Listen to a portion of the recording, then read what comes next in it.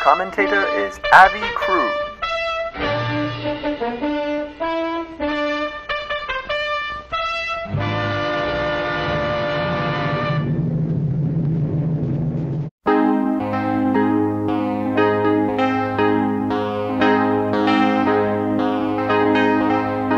It was early morning yesterday. I was up before the dawn. Good morning, focus. It is December 7th, 2015.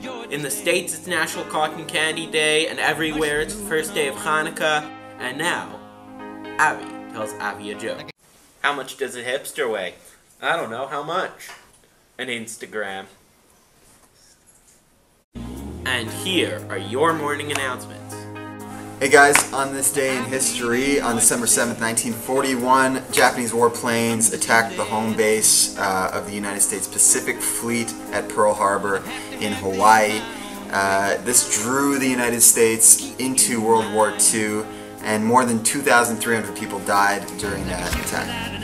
The quote of the day is from Franklin D. Roosevelt.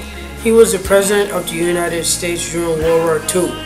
He said, "Yesterday, December 7th, 1941, a date which will live in infamy." In infamy, the United States of America was suddenly and deliberately attacked by naval and air forces of the Empire of Japan. How far from the 514 Pearl Harbor is this? Navy SEALs was based off the coast of Oahu, Hawaii, west of Honolulu.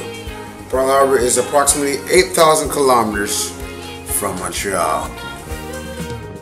What's up, guys? Today's word of the day is winkle. It means to pry something out of place.